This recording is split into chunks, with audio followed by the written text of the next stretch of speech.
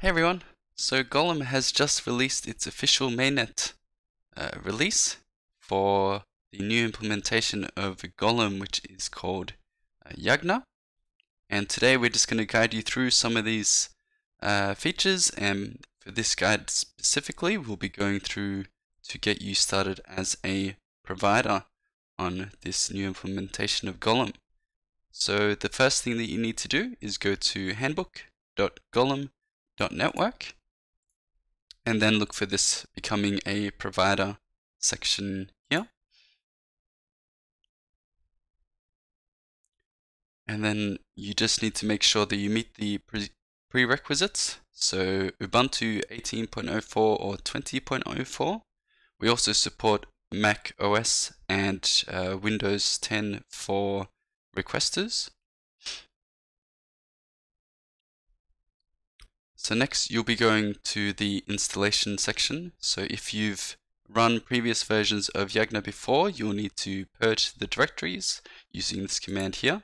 I've already purged my old directories, so I'm going to jump straight into the installation command, which is this curl command that we can just copy across into our terminal. And this will install Golem. And then it will go into, so we'll show our fancy little startup, and it will go into asking our node name. So this is the name just that the network will know us as. So we can just take the randomly generated default by pressing enter. And the next is the subnet. You should use the default subnet, which is the public beta, because we just released the beta, which we are running now. And then you can also select your mainnet Ethereum address, or you can generate a local Ethereum address, which will be your Golem wallet by pressing enter. So again, we'll just press enter here, and you can also decide on the price that you would like to charge as a provider for tasks. Again, we'll just use the default. There we go. So we've set up as a provider. And now we just need to run. So to run on Mainnet, we just go golem sp run. And here we go. So now we're actually running our provider already. If you wanted to run on testnet, you can also do that by using this command.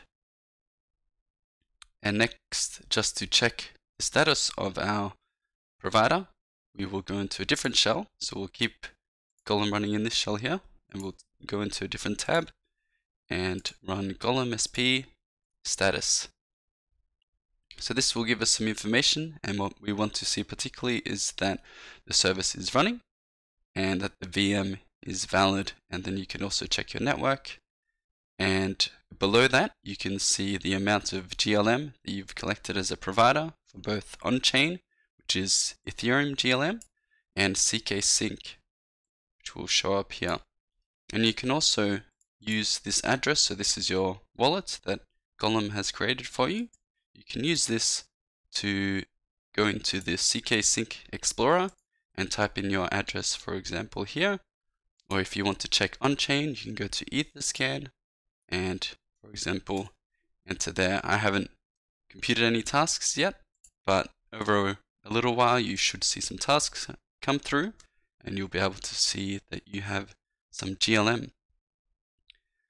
And next, you can also go on to the provider CLI. So this is not necessarily something you have to do. You're already running your provider, and you could theoretically just leave it to run. But if you want to play with some of the settings and understand your provider a bit more, you can go to this section and just read through. But for now, that's everything that we're going to go through. So thank you so much for watching this walkthrough as starting on Mainnet as a provider with the new implementation of Golem. If you have any questions, then please don't hesitate to join chat.golem.network, which is our Discord for the community. So thank you everyone for watching, and see you there.